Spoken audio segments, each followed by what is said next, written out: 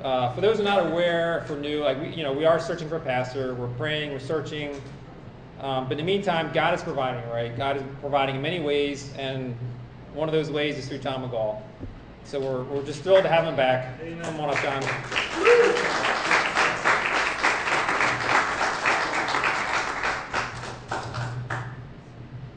I'm wired.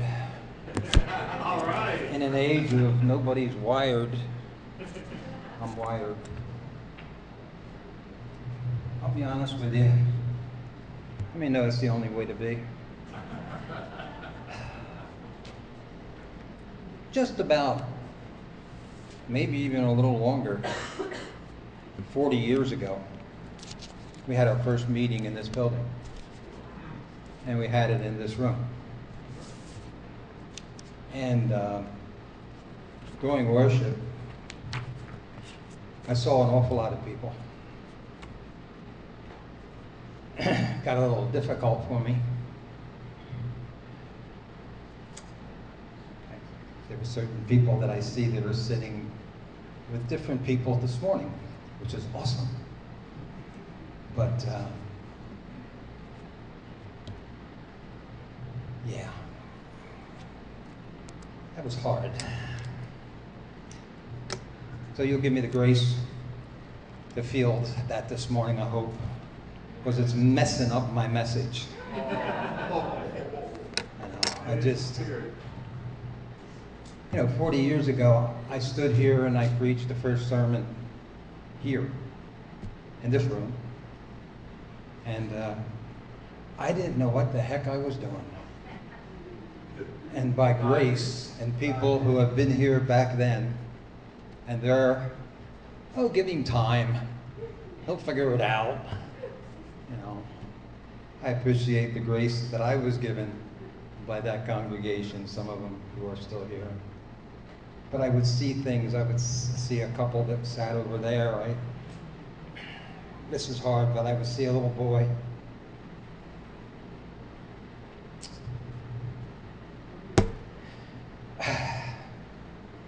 Running down the aisle, jumping up and down, worshiping. Little boy. Wendy's little boy. Seeing those things really hard. So, great. Okay, you ready for a message? Amen. Okay, praise God. 40 years ago, my goodness. I'm going to write a book, How to Pray for Your Grandchildren. Right? How to pray for your children? Give me a break. How to pray for your adult children, right? How to pray for your adult children or something like that. How to pray for your adult grandchildren. Hallelujah. I do that every day. Every day. Okay. Ephesians. Ephesians to me is a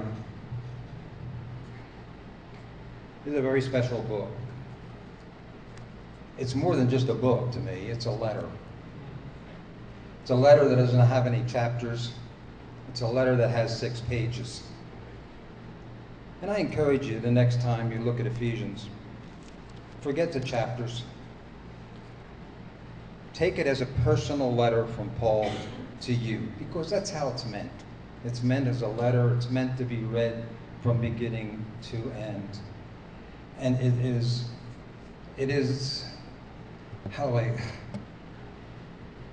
what it means to me is it means beginnings. It was beginnings for me. The basic theme of Ephesians is, and you think of it as a 6-page letter, is the first 3 pages of the letter that God has sent to you through the Apostle Paul. The first 3 pages are getting you to understand who you are in Christ and who Christ is and how awesome and how powerful He is, but also in you and what you can accomplish. And it's called sitting. There's a time to sit. And then there's a time when you get to the 4th chapter of Ephesians where it's a time to get up. Unfortunately, in many, many Christians' lives, they never get up. They're filled with head knowledge. And they're not filled to overflowing with the grace of God and the incredible power that is found in the name of Jesus that we just sang, and in the power of the Holy Spirit. Paul talks a lot about the Holy Spirit. Some people ask me, well, John, how come every time you speak, you talk about the Holy Spirit? Hello? Hello? If you're going to stand, or you're going to walk in what is written about you and about your God and His purpose in your life, if all you're going to do is sit there and take it in and take it in and take it in, no, you don't really need the Holy Spirit. But if you're going to walk, and you're going to need the Holy Spirit. And as Paul gets to chapter 6, it's about spiritual warfare, isn't it? Because once you've taken it in, once you've been filled with the Holy Ghost, once you begin to walk out the things that God is telling you, and only you, to walk out in His purpose, to bring glory to this earth through you, then the enemy just thrilled. Yay, go, pals, go. No, the enemy is going to try to stop you. He's going to try to stop you. And when he likes to stop you, the moment that he likes to catch you is the beginning. Ministries that are just starting. There's a scripture, I believe it's in Revelation, that says the dragon waits at the womb of the woman who is giving birth. When ministry is being birthed, whether it's pregnancy care center back in the 80s, whatever it is, when you begin to hear God and you're sitting and you're hearing God and you begin to walk that out, the enemy is going to come against you like never before. So you better have, that's why Ephesians is sit, learn, take it in. Know your God. Know the power that is in the name of Jesus. Know who you are in Christ Jesus. Know the Holy Spirit. And then begin to walk out what He's telling you to walk out. And sometimes that thing seems so big. But trust Him. Trust Him. I think that morning, the first morning here, looked a whole lot different than this. We actually had pews. We didn't put them in. They were here. There was an organ. I was telling somebody this morning, and those were speakers for the organ. Big organ pit over here. Big fence along the front so the people couldn't really attack the pastor. So somebody, I think it was me, but somebody put their foot on that. Just pushed it down. Because the one thing that Ephesians told me, I said, God, I'm doing okay over here in Philadelphia as an engineer.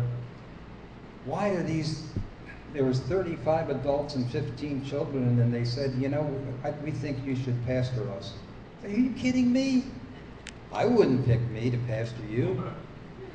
And I said, yeah, no, we are. And I thought, oh my God, what do I do? Where do I go? I was taking Bible classes, Philadelphia College of Bible. So I was a student of the Word.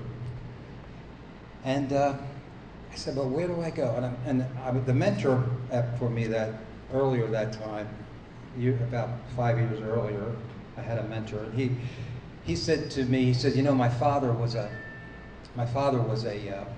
Ephesians pastor. I said, well, what do you mean an Ephesians pastor? He said, well, every time he preached, it's not that he was in the book or the letter. It's that it reflected Ephesians in some way. Sit, walk, stand. Sit, walk, stand. Calling people up, stand against the enemy. So I said, oh, maybe I should look at Ephesians. So I began to study Ephesians. Now, when I was an engineer, I knew what my job description was. And I knew what was expected of me. And I knew if I was given a project, I knew the path to complete that project. So, with an engineering mind, I come into pastoring, And I thought, well, what's my job description? What's the plan? Where are we going? How do we get there? And all interesting questions. All answered for me personally in the letter to the Ephesians. I'm an Ephesians 4 pastor.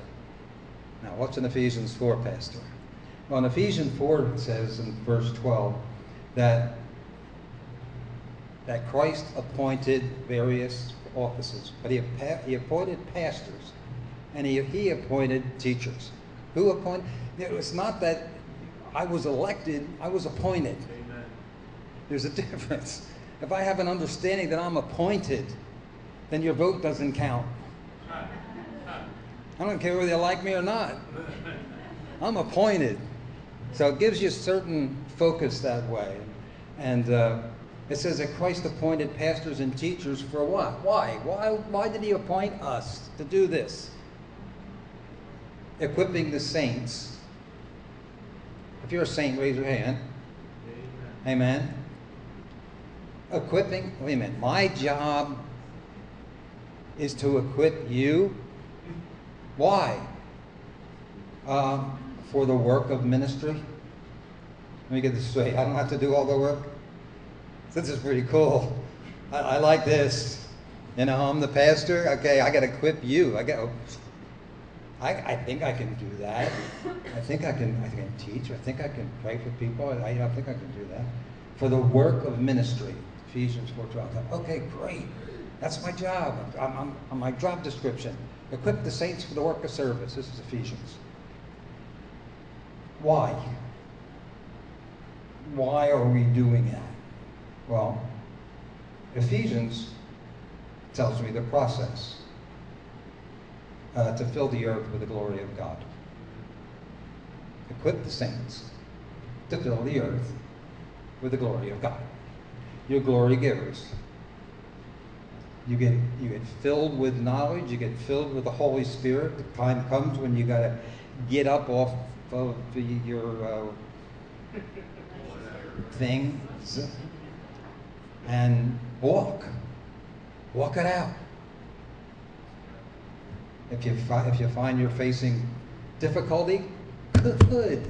You're on the right track. Stand against whatever is coming against you in the name that is above every name, in the name of Jesus Christ of Nazareth. It happened to me. It happened to me one night. We got filled with the Holy Spirit. I've told this story before, but I'll never forget it. We had, my wife and I, Eileen, we got filled with the Holy Spirit, came home that night, went to bed. 3 o'clock in the morning, I wake up. There's an evil presence in the room that's trying to stop me at the birthing. And I was scared. My wife's asleep. I was scared. And I said, I come against you in the name of Jesus Christ of Nazareth, and I command you to go. Whew. I mean, I can feel that even today. And it went. And I laid down and fell asleep. My wife, however, after me screaming that,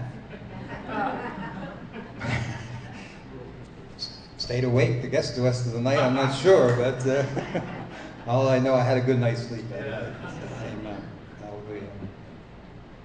So, I got sidetracked this morning because of this room, I think. But the Holy Spirit was here powerfully during worship this morning. Not just for me, I could hear your voices. You guys know how to worship. Hallelujah. Don't take that for granted. You are worshipers.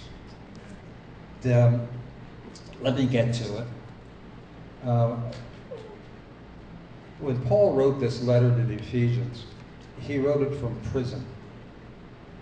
And he had, when Paul first started his journeys, he had visited Ephesus, and he had ministered to them the kingdom of God. And later he went back and he spent over 2 years, close to 3 years, which was unique in his travels. And he spent this time building church there. Preached the kingdom, came back for 2 to 3 years, and built church there. So he was not a stranger to them. He was not a stranger at all. He knew them, and then he had heard that they were having some difficulties. How many know the world around you? What your eyes see, what your ears hear, the condition of the world, rumors of war, don't even mention politics. It's just a mess, isn't it?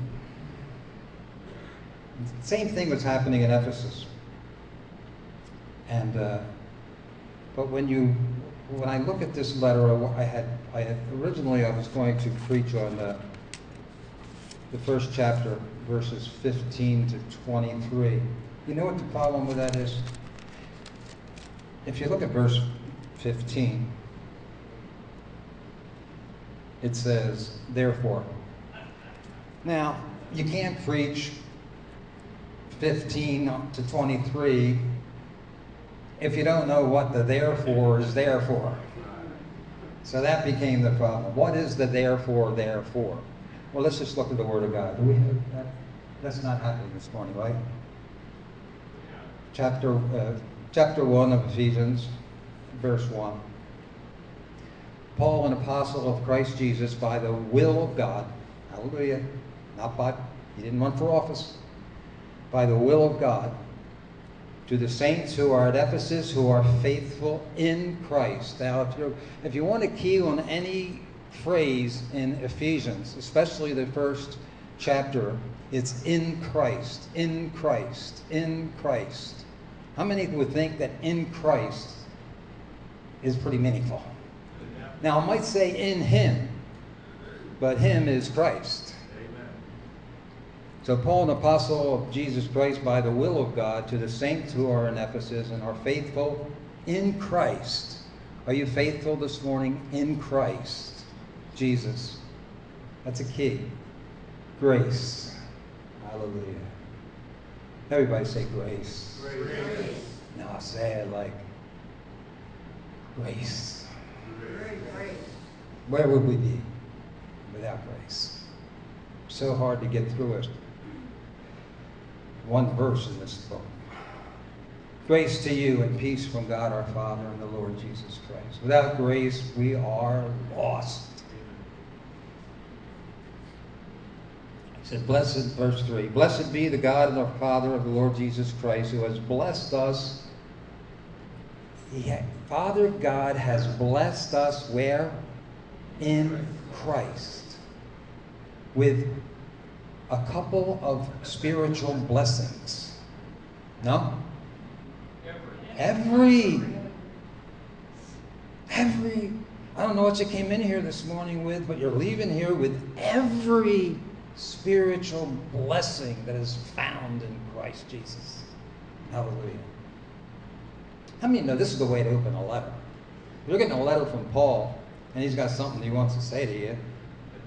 Maybe some correction. Let's bless him. Every spiritual blessing in the heavenly places, even as he has chose us. Who chose you? In him. In Christ. Before the foundation of the world. Wrap your head around that. What? That we should be holy and blameless before him. How many know we're not? Thank God for grace again. In love, he predestined us for adoption to himself as sons through Jesus Christ. I don't know how you read this letter to the Ephesians. Slowly, just let the letter preach. Amen? We're adopted as sons through Jesus Christ and daughters, according to the purpose of his will, to the praise of his glorious what? His glorious what? Grace. Grace is glorious. Hallelujah. It's glorious. which he has blessed us in the beloved. In him we have this, okay, redemption through his blood. Not a light topic. Redemption. You're redeemed. Redeemed of the Lord through his blood. The forgiveness of your sins, your trespasses. Thank you, Jesus. According to the riches of his what? Grace. What did he preach about that morning? I think it was grace. Which he sprinkled a little bit, cupful, lavished upon us, poured out upon us, flooded us with his grace, drenched us, soaked us. Hallelujah. In all wisdom and insight, making known to us the mystery of his will. I don't know what he wants. If I only knew what God wanted. It's not complicated. To fill the earth with his glory. To be what he's called you to be. What's he called me to be? Glory giver. He's called you to be a glory giver. According to his purpose, which he set forth in Christ, as a plan for the fullness of time, to unite all things in him, things in heaven, things on the earth. Verse 11 is what? In him. In him we have obtained an inheritance, having been predestined according to the purpose of him who works all things according to the counsel of his will, so that he who were the first to hope in Christ might be the praise of his glory. In him you also, when you heard the word of truth, the gospel of your salvation, and believed in him, were what? Sealed. With what? Sealed with the promise of the Holy Spirit. How important. He says all of that. He talks about redemption. He talks about grace. And then he says, all of this is sealed by the promised Holy Spirit. Now, the Holy Spirit has come. I'm telling you, the Holy Spirit was here this morning during worship, without a doubt. Was I the only one that felt it? Verse 14, who is the guarantee of our inheritance until we acquire possession of it to the praise of his glory. Christ in us, the hope of glory. So that's how Paul begins the letter. I mean, they know that from here it only gets better. How can it get better than that? Let's take a look at that, and now I'll close with a prayer. Time flies when you're having fun. Okay. In verse 15, he says, for this reason, or therefore. What reason? Well, everything you just heard. Because I have heard of your faith, Paul wrote. He can say that about you this morning. Because I have heard of your faith in the Lord Jesus and your love for all the saints, community. I do not cease to give thanks for you, remembering you in my prayers. Now here's his prayer. The first, that. There's two that's. Verse 17, that. Paul's prayer for you this morning, that the God of our Lord Jesus Christ, the Father of glory, may give you the Spirit. That just any Spirit? Is that the Holy Spirit again? Of wisdom and of revelation in the knowledge of him. Wisdom. Revelation. You don't get wisdom at Yale. I don't know why I picked Yale. So you don't get wisdom at Yale. Revelation only comes by the Spirit. So the first that you would be open to the Holy Spirit of revelation and wisdom. Has that ever happened to you? Just when you thought you knew it all? 40 years ago, I knew it all. Today, I don't know anything. There was a difference between being given and being open. You can be given the Holy Spirit, but are you open? The Holy Spirit is first before all that follows. Paul is saying, be open to the Holy Spirit, the source of revelation and wisdom. That's a whole sermon in itself.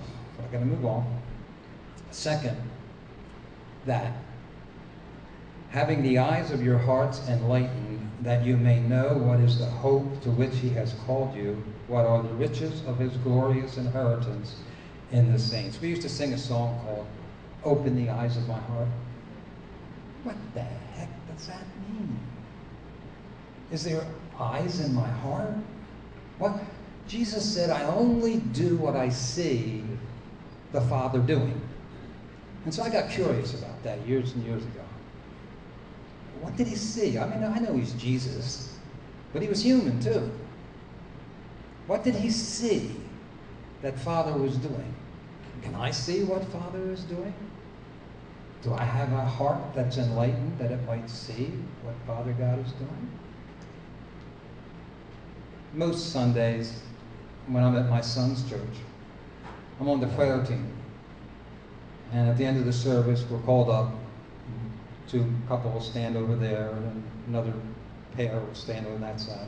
Anyone, I'll close the service with a couple of worship songs. And during that time, people can come up to receive prayer. So I'm standing, this is just a couple of weeks ago, I'm standing there and I'm looking around the congregation, and my eyes fall on a particular brother. And the Lord says, go pray for him. Well, he's, bring him up and pray for him. Come on, I can't walk in front of everybody and do that. It's embarrassing. So I didn't do it. So at the end of the service, I walked over to him and his wife. I said, I've got to be honest with you. I said, I felt the Lord was telling me to come pray for you, but I didn't do it. I want to confess that to you. And they both started crying. And he said, I would have come over to you, but I can't walk. I wanted prayer, but I can't walk. And he had been injured. He wasn't that well forever. He was a young man. So I prayed with him. I think that's what we're talking about when we're talking about seeing with the eyes of your heart. The things that I saw said, no, don't do it. But then the conviction just kept beating in me. And you go and you do it. Hallelujah. Open the eyes of my heart. We have the eyes of our heart enlightened that we may know. There's things that we can see. If we would just ask, God would just show me. Is there someone here this morning? Another church that I pastored at, we actually would sit up here. The pastors sit up on stage, on platform. Well, this is stupid. I know. We're all looking at you, and you're doing worship. I better look like I'm really worshiping. Those kinds of things go through your head. And then God said, well, will you stop thinking about yourself and will you just start looking? Just look on worship. Let me show you what's going on there, not here. You see a lot. You see a lot during worship. If you're looking, you guys can look. Hallelujah. Having the eyes of your heart, verse 18, enlightened, that you may know what is the hope to which he has called you, what are the riches of his glorious inheritance in the saints. Open the eyes of my heart, Lord, open the eyes of my heart, that I might see what Father God's doing. Paul is praying that the eyes of our heart be opened through an entry of the Holy Spirit of wisdom and revelation. What I like to do is I like to pray for you this morning because the Holy Spirit is here without a doubt. And I'll get to that maybe next month. No. That you may know what is the hope to which he has called you. What are the riches of his glorious inheritance in the saints. And what is the immeasurable greatness of his power toward us who believe? It's called that's known as the 3 whats in Paul's prayer. Hope of his calling, riches of his glory and inheritance, and the surpassing greatness of his power toward us who believe. My mom used to shake the keys and say, "John, you're done." Now my watch does it. Verse 20, that he worked in Christ when he raised him from the dead. That's resurrection power. Yes. Do you say resurrection power? Resurrection power. You believe it? Yes. And seated him at his right hand in heavenly places, far above all rule and authority and power and dominion, far above all rule, authority, and power, and all of hell, dominion, and above every name that is named not only in this age but also in the one to come. Power that exceeds the limitations of earth. Boy, it's never clearer than it is today how inept man is on earth. And every demon in hell runs and streams from saints that believe what Paul is writing here and praying for them. That's it. There's not a demon in hell that stands a chance. Hallelujah. Hallelujah. Hallelujah. Far above all rule and authority. Put all things under his feet and gave him, Jesus, as head over all things to the church, which is his body. And we are the fullness of him. Glory. You just can't read right by that. The fullness of him. Thank Do you know who you are? Hallelujah. This is who you are. I didn't say it. I read it. Paul, the apostle, appointed by God, says this. Not just for those Ephesians, but for you this morning, sitting here right now. Read this letter, will you? Will you read this letter? Just read it. And I guarantee you'll want to read it again and again. And you're going to want to dig deep and deep. The deeper you dig, more solid. Then get up. Walk. Walk it. Stand against the enemy and tear down strongholds in the lives of people. That's what you're called for. That's you. Hallelujah. Amen. Praise God. Amen. Thank you, Jesus.